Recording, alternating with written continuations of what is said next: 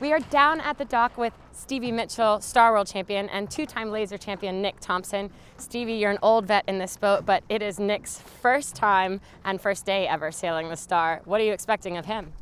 He'll be just fine. He's a great sailor in the laser. He'll pick it up very, very quickly. One of the reasons why us older vets get to come in the boat is that we do the mechanics of the boat. So I can hopefully do all the mechanics. Nick can weave his magic with the tiller extension, and hopefully we'll be okay. We'll find out in a couple of hours' time. And Nick, what are you hoping for your first time Star sailing? Yeah, I think the first step is just to get off the dock. That would be quite nice. And then if we can not lose our rig on the first day, I'll be pretty happy.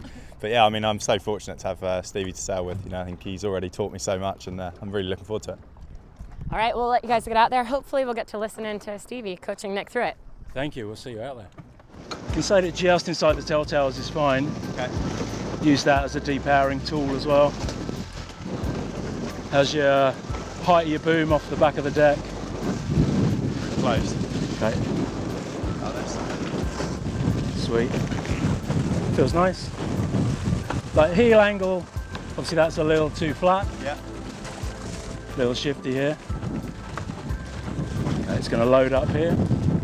Okay, about a little bit flatter than this is a good angle. Yeah. Pressure building here. Yeah, and really you're not really playing the main much in this. No. So when you get those puffs like that, you just steer to them. Yeah. If they're big, pull on a bit of this. If you need a bit of power, pull on the check stay a little bit. Crack off quite a bit. Yeah, crack off this guy. And that will effectively pull your check on a little bit anyway. Yeah. I'll crack the jib a tiny bit, just to give you a bit of power. Pressure building into Yeah. That's it.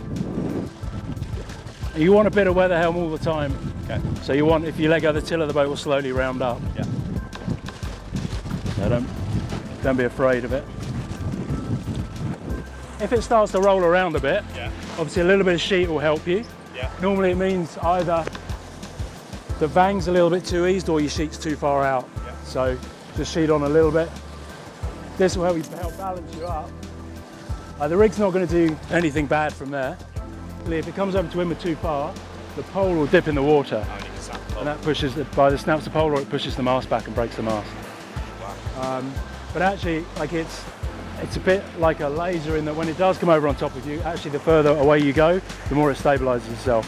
But it's really counterintuitive, right? Stand by jibe.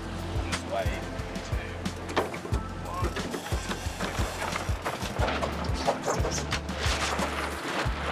Nice, good one.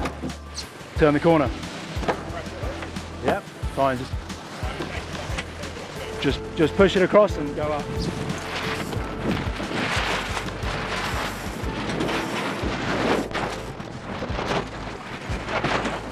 There you go.